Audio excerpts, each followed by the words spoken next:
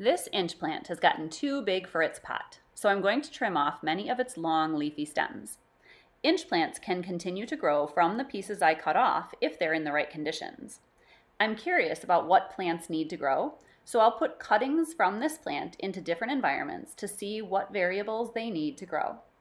I'll start by measuring the weight of each piece so I can compare their beginning weight with what they weigh at the end of my investigation.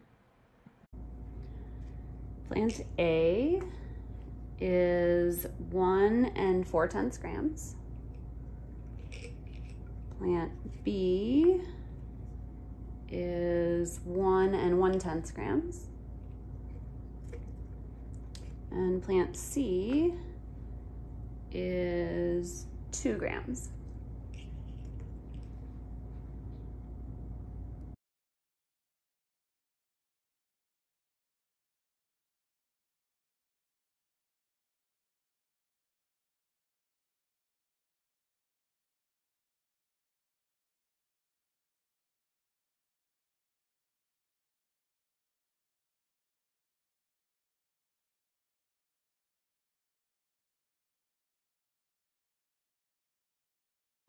My first test environment was an open system with a light source and water. So plants A, B, and C have water, light, and air, but no soil.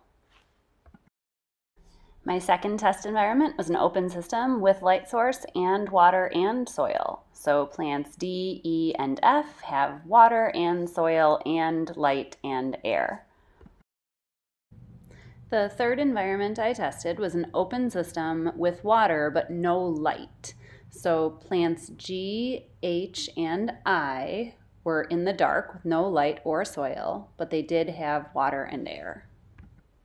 The fourth environment I tested was an open system with a light source but no water. So plants J, K, and L had air and light but no soil or water. The fifth and sixth environments I tested were enclosed systems. So plants M, N, and O had water and light but no air or soil.